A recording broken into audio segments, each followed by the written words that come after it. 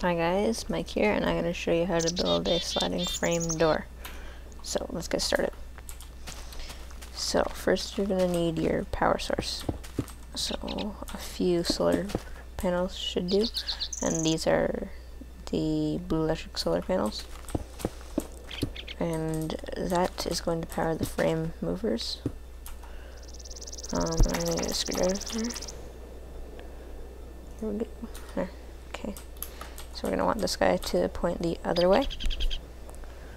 And now we're going to want to plug this in like that. And this is probably going to want to move back a bit so that it doesn't get crushed by the door.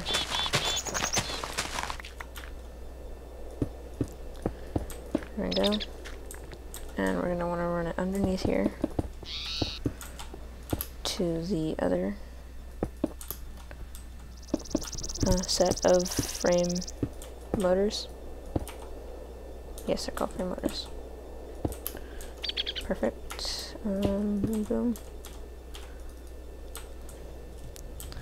Okay, so we got the frame motors down. Now I gotta put our frames.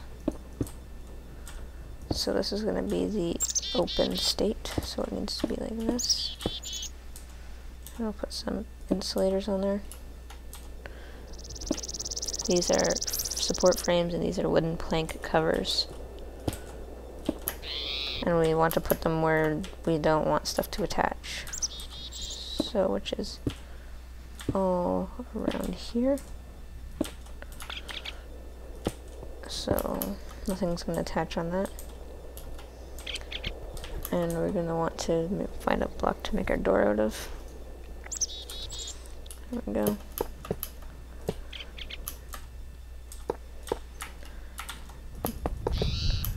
And we're also going to want to put it on this side too. So the frame is going to touch any of the blocks that it's touching without a cover in between. So all those blocks it's going to be attached to, and we don't want it to attach to the other half of the door. So get rid of that. And these, just so it doesn't like rip up your house if you're going to put this in a house.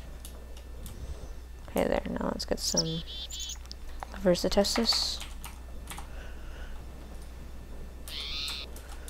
Okay, so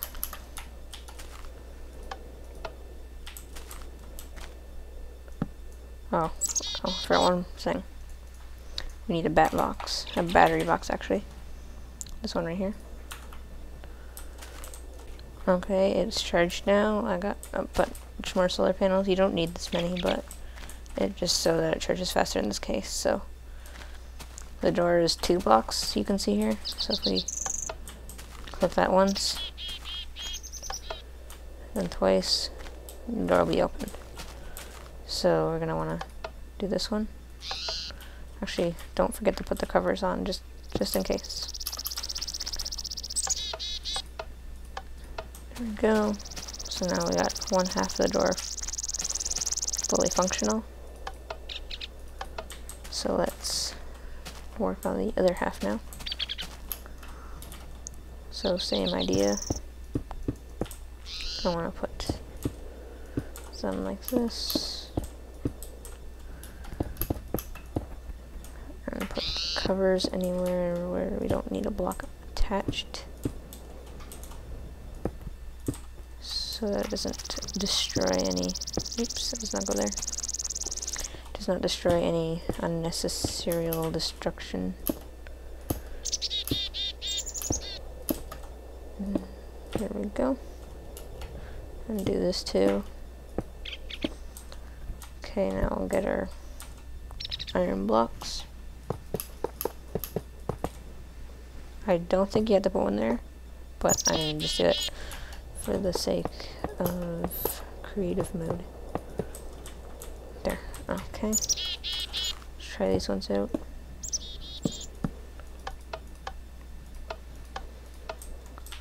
Perfect. They both work. And now we're going to want to put some... Oops. Oh, there we go. Now I want to cover this up. Now on to the programming part. Okay, I'm ready for the next part here. So we got our central processing unit, monitor, disk drive, I/O expander, and ribbon cable. Our bundled cable, orange insulated wire, white insulated wire. This is what we're going to need for the next step. So we're going to want to put our CPU, our disk drive on top of it. Oh, sorry, that's our monitor disk drive on top of it. And then we're going to want to put our I/O expander here. Let's actually turn that around. Like that. There we go. So the I/O expander there. Perfect. Now we're going to not need that. We're going to want to hook these up with ribbon cables. This is already connected. And then we'll put a wall here. And we can put our monitor in this wall. We'll have to put the ribbon cable on the side here because it's too close. But it'll still work. We're going to need a disk. We're going to want a floppy disk and a fourth boot disk. The fourth boot disk goes in there. And you're going to want to click start. There we go. And there we go. This is Mine OS. Okay, so now we're going to want to hook up our I/O expander. So you're going to hook it up like so. So basically, you can. This is what this is doing is making it so that your computer can output redstone signals through these bundled cables, like this. There. So if we type in, let me just double check. If we type in 2IOX in capitals for I/O expander, and then an exclamation mark, it brought them in one because it sent a pulse to those ones. So we're going to want to shut off that signal. So we're going to want to do 0 IOX, so there's no signal coming out. If we do it one more time, oops, you always got to remember to put the exclamation mark or it won't work. Oh, that time it didn't decided not to work. Okay, let's just double check. Oh, I see what happened. And then 0 IOX. Oh, I must have closed it.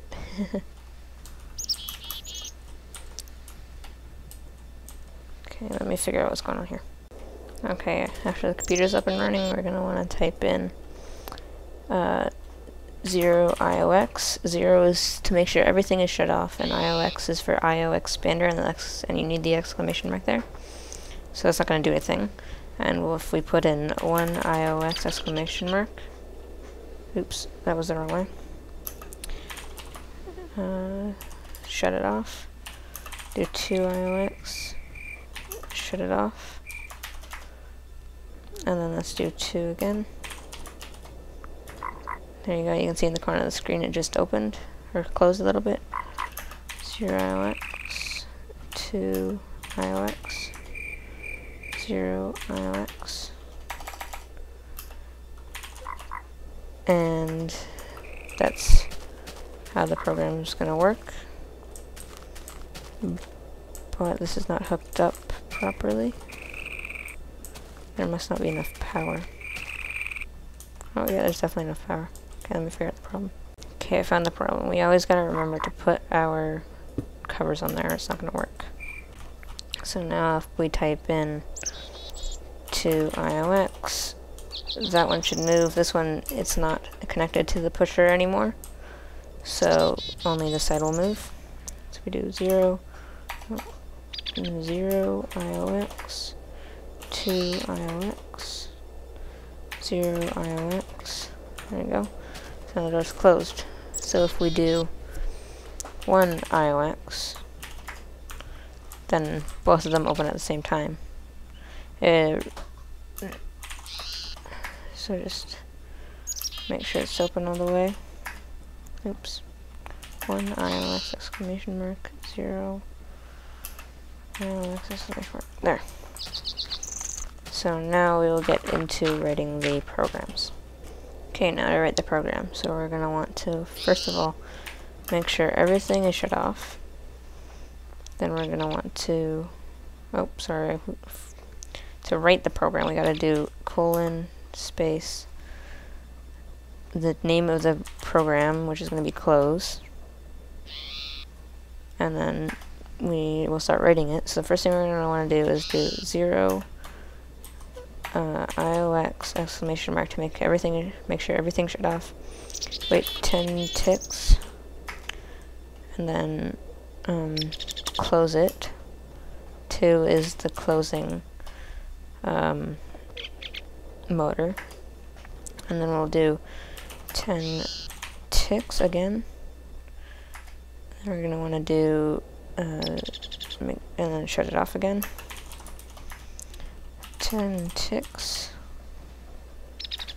and then turn it back on and wait another 10 ticks, and then shut everything off. So first it's making sure everything's off, then this one is moving at 1, this is moving at the second one, and we just gotta add 0 IOX exclamation mark, and then enter, and then a semicolon. Semicolon, this is a colon, so you want to do a semicolon, and then we hit enter. Okay, so if we type in close now,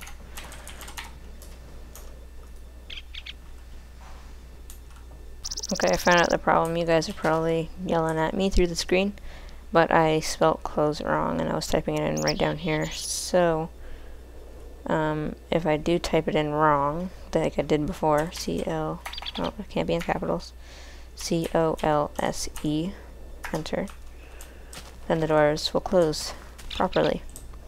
So now we will write the other program. So it's basically the same thing, but all the 2's will be 1's. And I'm going to spell it right this time. So we'll do colon space open, enter, and then we'll do 0 IOX exclamation mark.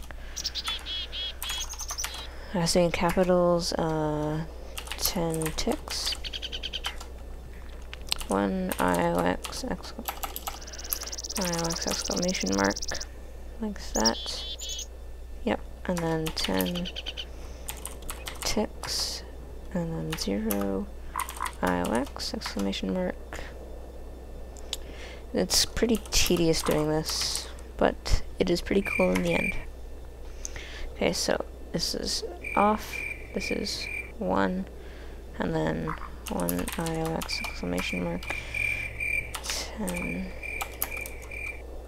ticks, 0 IOX exclamation mark, so off, 1, 2. So perfect. So then we want to do our semicolon, enter, and then let's just make it day here. We type in open, 1, 2. Perfect. So you're gonna want to take your floppy disk, not the 4th boot disk, but the floppy disk. You want to click on your disk drive with that, and in capitals you're going to want to do save, quotation mark, space, door, controller. No. Did that do it? Yeah, I think it did. Okay, so if we click on here, we should get a disk. Here it is, door controller. So if we get a fresh new computer here, okay, so I got a totally new computer here. Has no memory of what we just did. All of it is on this floppy disk here. So basically what we do We needed the 4th boot disk in there to start it before, but this guy here, it has the 4th boot on it, and plus our program. So if we just throw that in there, click start, a little red light will turn on, and then it'll, before it said 600 or 500 bytes free, but now it says a little bit less because we made the program on it. So we type in close, we spelled that wrong, it doesn't matter, and you can see in the corner of the screen that it closed. And if we do open, then our door will open. So yeah guys, thanks for watching. Subscribe for more Tekkit tutorials, and if you haven't already, go check out my channel. And yeah, thank you for watching.